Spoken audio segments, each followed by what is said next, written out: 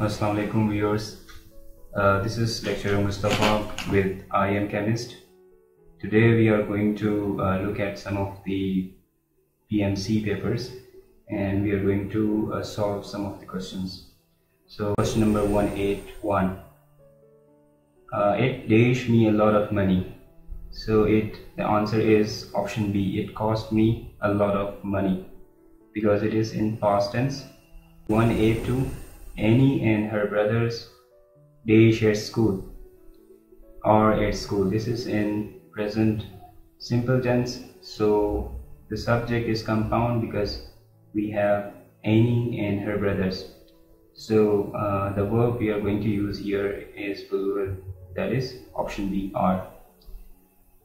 183. My father often dash here. My father often comes here. Often actually shows repetition or the regularities, so it is in present tense. Next one is 184. Dane dash a lot of friends. Dane has a lot of friends, right? As the subject is singular and we always use has with a singular subject. Dane has a lot of friends. Next one is 185. We shall dash there for a week. We shall be going there. It's option A, and yes, the option A is correct one. Next one is 186. The gardener will have dash the flowers. So here we have in the sentence, so we always use the third form of verb with has or have. If there is has or have in the sentence, you should always put the third form of the verb, that is plugged, ed. So option A is correct for 186. The gardener will have plucked the flowers. Next one is 187. Bewildered. Bewildered means confused. Confused. You are bewildered, it means you are confused. And next is 188. We have to choose the correct sentence from the following. So the difference between these sentences are the punctuation mark, and we have to select the right one. So here option D, however, comma, it didn't take long for others to jump on board. The option one is correct because we have a discourse marker in the sentence beginning, that is however. So however, after discourse mark we always put comma, right? So the option D is correct. The other two options B and C is incorrect because in sentence number B there is no comma after however. It is incorrect, and option C is incorrect because there is a question mark at the end. It's not a question, so it is incorrect. Okay, now let's move to the next question, and it is 189. The captain along with his team are practicing very hard for forthcoming matches. This question is not clear because a part of the question is missing. So the highlighted part suggests that maybe we have been asked about the verb phrase. Verb phrase actually वो phrase होता है जिसमें हमारे पास verb होता है, so it may be about verb phrase. And 190, we have been knowing each other since we are children.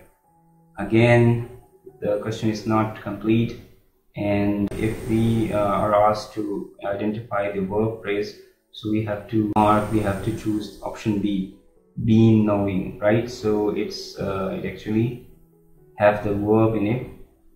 So we'll in that case we have to choose option B. Question number 191. I am in London this summer. I dash English. So it is in present simple tense. So am, the verb am, shows it is in present tense. So we have to choose the next verb accordingly, right? So I am in London this summer. मैं इस गर्मियों में London में हूँ. I dash English, I am learning English, मैं English सीख रहा हूँ. It's in present tense. Okay, it's in present continuous tense. Next one is 192. Although he studied hard, he could not succeed dash getting a high score in his test. Right, so in this one we have to choose the right preposition. Although he studied hard, he could not succeed in getting, on getting, or at getting. So the right one is in getting high score in the test. Okay, and then 193, who is, how can we write who is in short form, in contraction form? So option C is correct for it. In that case option B will be correct.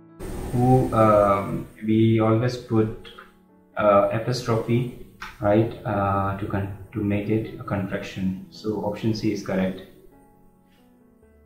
Then 194, a really sophisticated person would never be dash enough to think that he is always right. So the right answer for this one is option B, naive. Naive कहते हैं सादा लोग, यानी बेवकूफ. A really sophisticated person would never be naive enough to think that he is always right. एक ज़हीन, एक समझदार शख्स कभी भी ये नहीं समझेगा कि वो हमेशा दुरुस्त है. 195, choose the correct sentence. We have to choose the correct sentence from the given sentences below. I don't like this one bit, said Jamil. All these sentences are same except the punctuation marks. Right, so we have to find the one which is with correct punctuation. Right, so it's option B, I don't like this one bit. So it is in direct speech. So when someone says something and you quote it exactly, so you have to put it in inverted commas. So in this case option B is correct, because the words which Jamil said is put in the inverted commas. Option B is correct. And then 196, the robber broke into the house and dashed the lone occupant with ropes. Okay, robber broke into the house and died. So the verb given in the bracket here, so we have to choose the correct tense, right? So it should be died because it's in the past. broke कहते हैं चोरी करने को, right, डकैती को. The robber broke into the house. It is in past tense. We have to choose the next tense respectively, right? So it's option A, died. And then 197, the dog sprang dash him. Right, sprang, it's like jumping. It's the past tense of spring. So sprang is past tense of spring, to jump up. So the correct preposition here is B, upon. Upon, the dog sprang upon him, के ऊपर उछलना. Upon का मतलब है उछलना, के ऊपर उछलना. Okay. And then we have 198, everyone who was injured in the accident was taken to the hospital. Everyone who was injured in the accident was taken to the hospital. So in this this question is not complete because we don't know what has been asked from us, so we'll leave it. Then 199, everyone dash done his or her homework. So what auxiliary verb we should use here is option A, has. Everyone is actually a singular subject, and with every singular subject we should use has. So everyone has done his or her homework. And then 200, the last one, dash icon like this is called dash hourglass.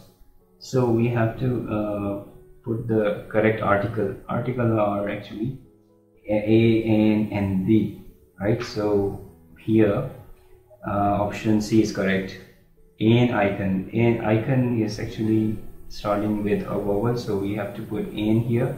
Like this is called an hourglass. For the next one, there should be an as well, but you can see hourglass is starting with H, but it sounds like a vowel, right? Hour, it looks like, it sounds like it's starting with O, so we have to use N with this one as well. So that's it. See you in the next lecture, inshallah. Stay connected with I am Chemist. Allah Hafiz.